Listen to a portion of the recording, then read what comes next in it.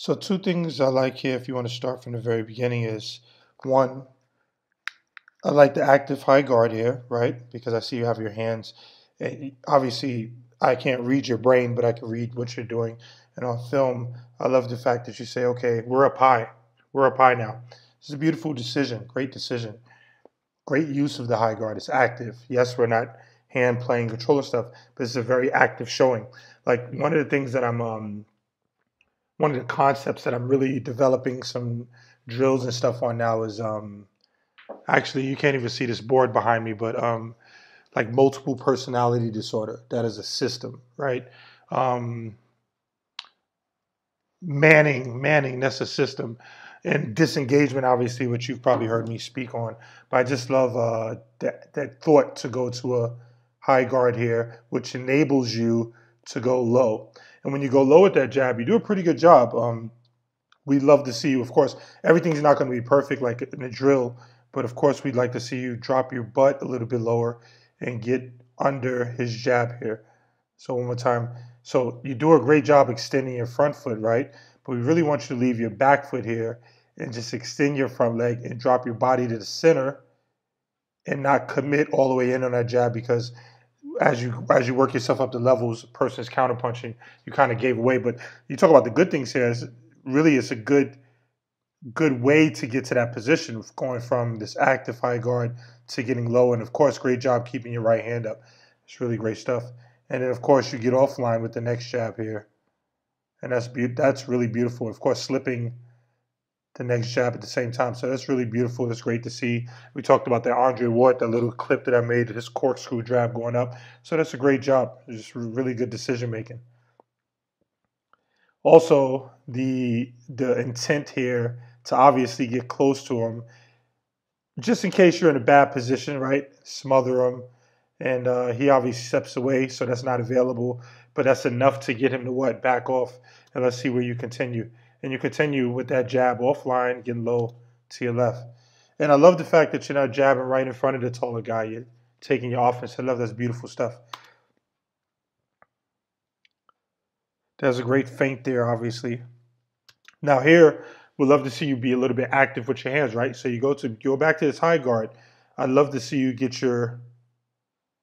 the palm of your glove on this jab right here, because at this level with this guy, you could easily catch his jab, no problem. So you might as well just be physical, get that good noise from catching it, and get your hands on that jab. Great approach, obviously, with the galloping. This is obviously a great approach with the galloping there into your jumping hook. Very, very good setup. Bring your right hand right behind it next time. You're going to land that one all day. So you want to put those two together. Dude, really, first of all, the approach is brilliant, right? Because you go from everything's chill, relax, we're in your house drinking fucking wine, and I'm out of it. Boom. One motion. Good job. Very good job. But bring your right hand right behind that next time. You'll land it every time, right? And good responsible defense. Let me check out how you got to neutral stance there. It's very nice. So off the hook, boom. Switch that into beautiful, good. I love this because, I don't know if you have the video where I talk about it. Like when you turn southpaw, you have certain responsibilities, right? And obviously you know that, and it's not to get hit with the right hand here. So you do a great job of slipping the right hand. It's so funny, man. Like take my professional students. I'm not going to name their names. I don't want to embarrass them, but it's simple shit. If you're going to go fucking southpaw, slip the damn right hand. And don't tell you, like, you don't need to get hit with 2, 3 of them to figure that shit out. So I love the fact that here, just completely responsible, you're automatically on that, slipping the right hand, and then a beautiful clinch.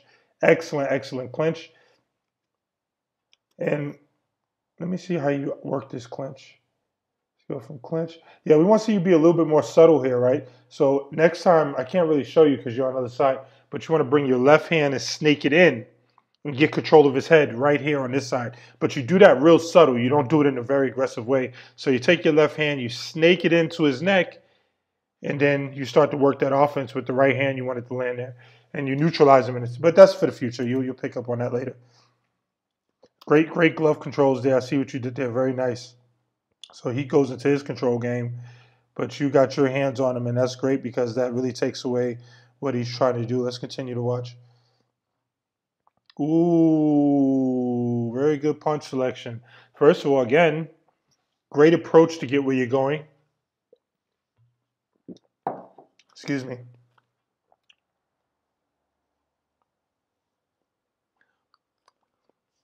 So firstly, great approach here, right? Again, great approach here. Great approach. One more time. Simple, small things, all things. Great approach. And then great punch selection here. Southpaw, can opener. He's got his torso up anyway, so great high form. Way to give him something to look at. Into this beautiful straight left hand downstairs. Just a great decision, great responsibility afterwards.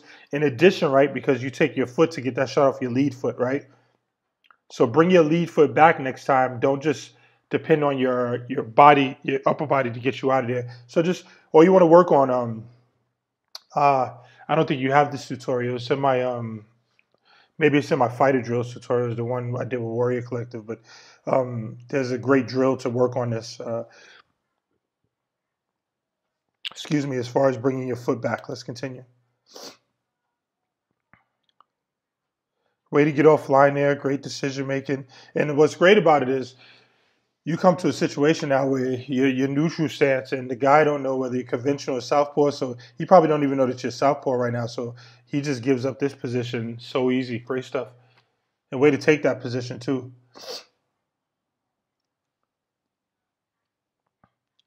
In the clinch, right? Because if you, in the clinch, right?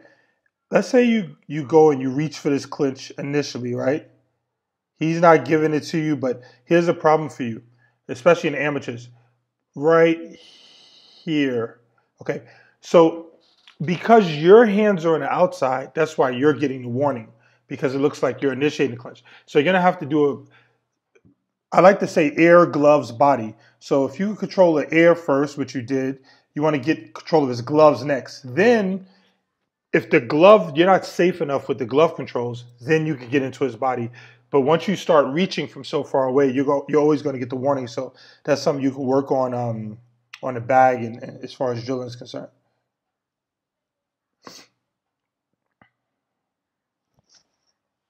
Great job. Much better catching the jab there. And, you know, this is just something you really want to be consistent on. So if you could do it once, then you could do it every time. So way to be physical right there and catch that jab. And look what ends up happening. You catch the jab and let's look at his reaction, right? You catch the jab real physical. What's his reaction? He don't like it because he thinks something's coming back. So he does a full rhythm step for you, okay? So let's always catch the jab and be physical because it lets the other guy know he's the bigger guy. Look at your body posture. No, you're not. I'm the big guy and I'm throwing. You understand? Beautiful stuff. And way to go back down to the body with that jab. This is an excellent sequence right there. This is an excellent sequence right here. Physical catch, physical jab catch, bong. Right into the jab can opener. Boom. Can opener. And it's funny, look how many rhythm steps he gave you off the can opener. This is crazy. This is crazy, bro. Sorry. So off the jab catch, he goes into a rhythm step. Jab into the body, rhythm step. Jab into the body, rhythm step. And then that lands a little hook, that sets up a little hook upstairs. It's crazy how many people don't really do drills.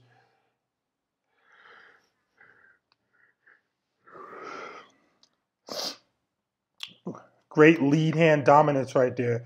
Yo, I really like your southpaw work, man. This is really nice because, now, obviously, conventional southpaw doesn't matter, but I like your responsibility as a southpaw because right here, you go right in the lead hand dominance right here. Excellent. That's outstanding, bro.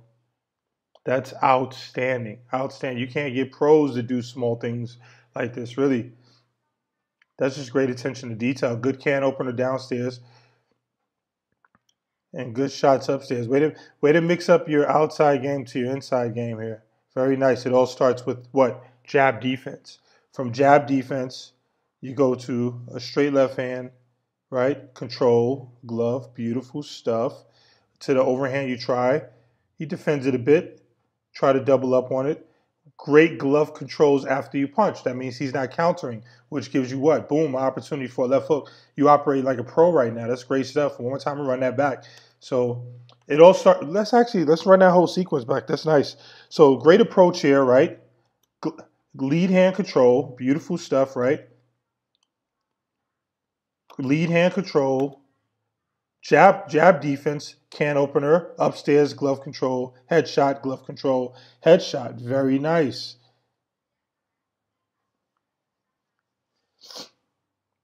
And your approach is so consistent. That's nice.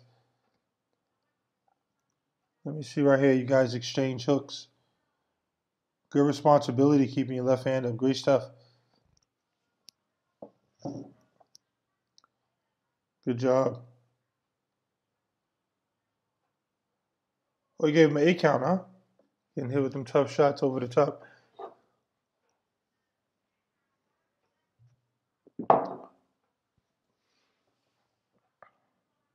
Again, this is just great stuff. Like, one of the things, like, one of the most interesting concepts, which is going to sound crazy, but so, for example, when Okoli was sparring Fury, like when we would get the better of him, I would tell him like, listen, and this is just the truth. It's just philosophically true. When you get the better of most, especially men, like in a sport like fighting, what are they going to do? They're going to try harder. So great composure here because the guy, he got an 8 count.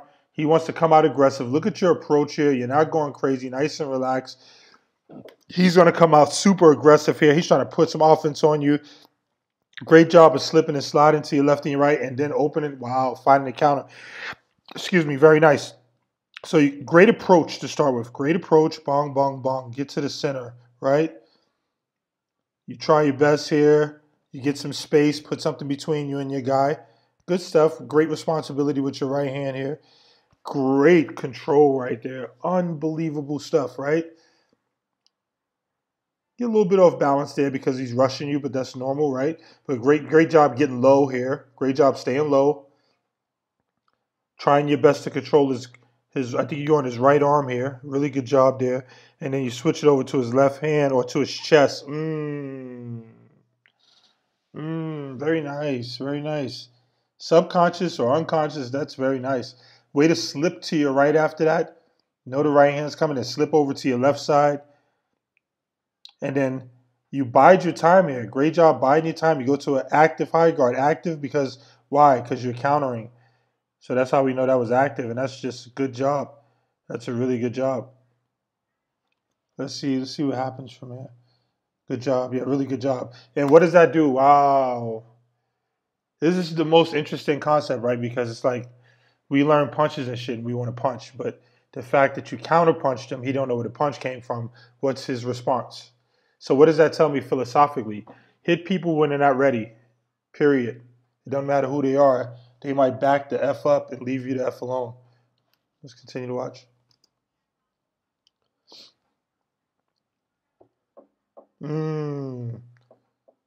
Man, wait, yo, first of all, great decision right here.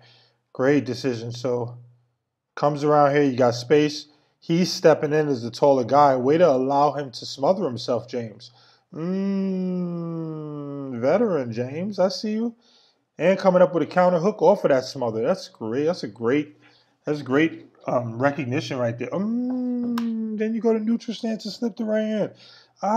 You out here. You out here.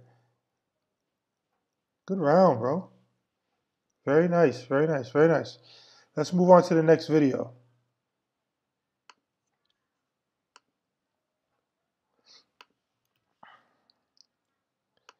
It's so funny too, because I'm guessing these are 2-minute rounds, but very measured pace for you. Good job. Great selection. Don't even get me started. I'm not even gonna bother breaking this shit down. Don't even get me started. Beautiful high forearm here. Beautiful high forearm here. Let me get back to that real quick. This is a great use of high forearm. So you come out here, you're in this situation, right? You're confident, you're a little bit looser, and what do you go to here? Beautiful. You in your Lomachenko bag with that one. That's beautiful. Great high forearm there. Really good stuff. Great dot there to the left there.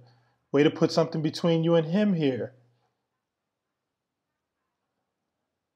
Your neutral stance game is incredible. You see what a jab defense do for your life? Let's catch everybody's jab at all times. Beautiful stuff. And again, look what a jab defense does for your life. Just catch the jab every time, no matter who it is. Now look, when you're going for these big shots, right, you're really trying to hurt this guy and land.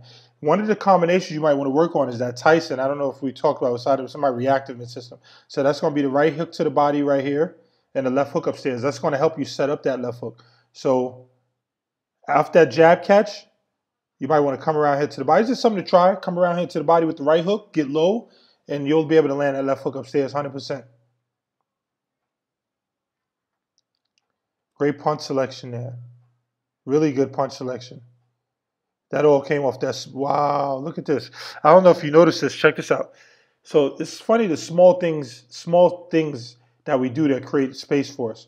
So watch here, your left hand. Let's watch your left hand here, right here. Boom. Right? Cover up his right hand is a safe position for you, right? Then you do something really smart here. What is that? Boom. You put something between you and your man. That gives you a millisecond, nanosecond, whatever the fuck it was, to read, to think, to see. Now that you're able to read, think, and see, what are you able to do here? You're able to slip a jab. And every gym is teaching everybody to step forward with their jab. Look at the guy. The guy's taller than you. He's stepping forward with his jab, helping you out. And now he's in just a completely bad position. Way to be patient and great punch selection here. Good job. Very good job. Ooh, good job. Good job. Ooh, you going to... Did you stir the pot right there? James. It's looking good, bro. It's looking good. It's looking good, bro. Good feint right there. Great feint. Ooh, you're in your bag now. I see it. Jab defense. Now you just neutral stance galore. So one of the things you want to work on, I don't know if you picked up, I don't remember if you picked up the heavy bag reactive mitts, the reactive mitts you could do on your own. But so now you got your high guard, right? So the next advancement for you is really difficult because it's not something normal to let a guy, a guy wants to punch, but let him punch. Catch the right hands, pad work, catch the right hand, whop, whop. So you got your regular high guard, right? Catch the right hand, whop, whop, catch the hook. Or, okay, so work on your, I think you do have the reactive heavy bag tutorial. I feel like that's one of the first ones you got from me. Start working on these. Catch the right hand. Call it yourself. It's hard, but fucking do it. Because now in these situations where you're a little bit under pressure, instead of catching these shots right here, you start to do something with them with an active guard. If you have any questions about that, just message me. I'll break that down for you. Good job slipping your head. But really, you also want to work on with your slip games. Okay, let's say you slip 2 or 3 shots. 1, 2, you roll. Now, catch shots. Then go back to slipping. If you can't slip, you can't catch, move. You can't move, you slip and catch. Just try to mix up your defense. Obviously, really tough to do in this type of fight scenario, but just something to work on. A little small critique. Ooh, good right hand. You're in a bit of a firefight now, but way to deal with that, way to have a little bit of heart and go hunting with this guy. This is a great job in the clinch because now it looks like you're doing all the work, which you are. So, and good can opener. Way to go back down to his body with the can opener. Great approach right here.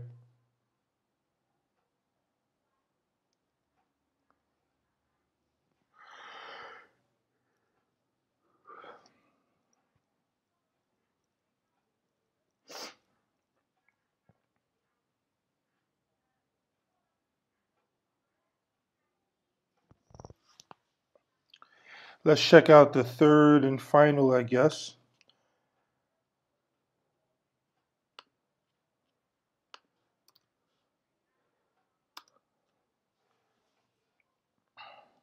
So this guy knows he's down and he needs to win the rounds. Great offense to defense scenario right here. So actually, it's funny. I'm gonna show you this, right? Good pull counter. Wow. I see you, James. Excellent pull counter. Man, you in your bag. Something serious here. Okay, let's continue to watch. Very, very nice, sir. Way to take a walk on him. Good feint and way to corkscrew with that jab upstairs. Yeah, let's work on your catch and counter game, especially catch the right hand. Not so many hooks, catch the right hand. This is going to be one that it's almost like the pull counter in the sense that the guy cannot, he cannot get out of the way of the shot. You just have to be brave enough to be patient and get your arm up high, catch and come back with the right hand right away. A straight one, not a hook, a straight one. It's going to land very fast. Great footwork this round so far. Wow.